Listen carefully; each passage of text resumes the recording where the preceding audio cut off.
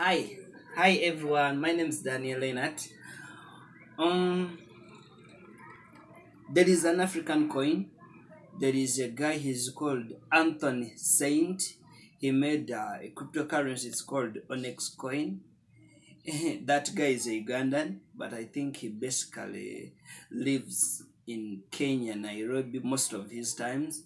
But the investor of his cryptocurrencies are actually in Uganda and Kenya, but I think mostly Uganda because he's a Ugandan. His cryptocurrency is Ethereum based. It's an Ethereum token, if I'm not mistaken, or if they didn't change the technology. But that's what his cryptocurrency is. So it's basically a Ugandan coin. It has something like, is it 1 billion?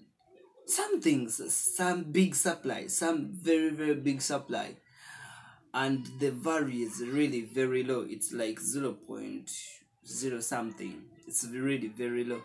So a friend of mine invested in it, and I was like, but why did we invest in Onyx coin? What technology do they have? What solution are they bringing?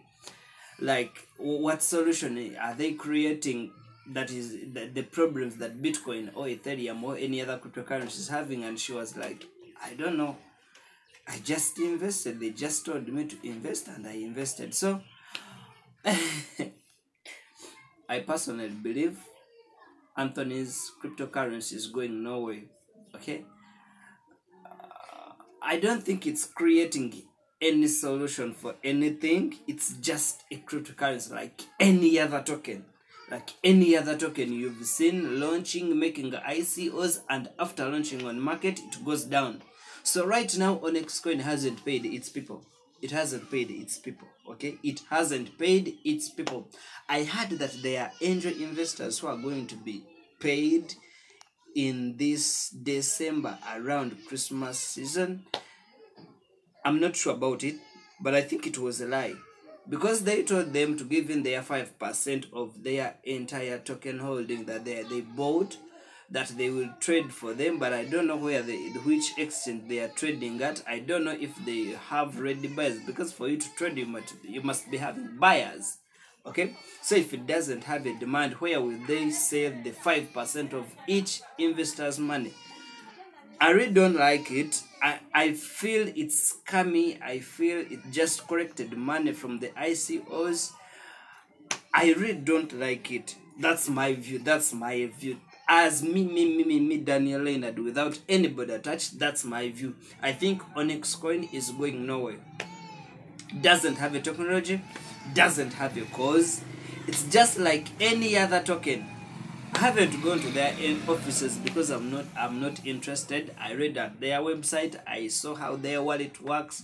It's a web something, but it's not cool. It's not interesting. The technology is low. The levels of website development they are having is really very poor. So I really don't know what's happening. Whether the crypto education in Africa is very very low, like a person just invests in anything available.